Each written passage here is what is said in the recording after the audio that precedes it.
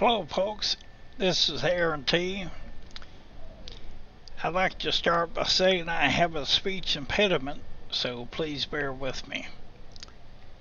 Like many of you, I love Microsoft Flight Simulator 2024 and I prefer to use head tracking, and I love to use Tobii Eye Tracker 5. But it is not currently working properly in the sim, and when you try to go into hardware settings and make adjustments, it crashes the sim. So I found this site and I'll give you a link in the description box below the video, but it gives you a good workaround. It's very easy to implement. Need to download OpenTrack and Tobii Game Hub.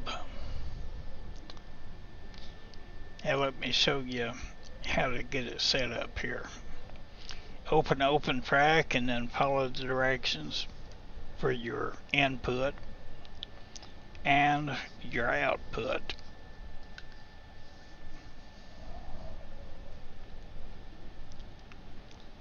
And you hit start to start the head tracking once you have the sim open. That's about it. Now let's take a look at your Tobii Game Hub. You need to make just a few little adjustments there. They recommend assigning a key to reset your head tracking, or basically center it. So I set it to the subtract key on the number pad. And then here's my initial settings for pitch and yaw sensitivity, roll sensitivity, and head position sensitivity. Let's go into the sim and have a look at it. Be aware that these are only my initial settings, and I will fine tune it later on, and you can too within the OpenTrack software, along with fine tuning in the Tobii Game Hub software, but this will get you going for sure.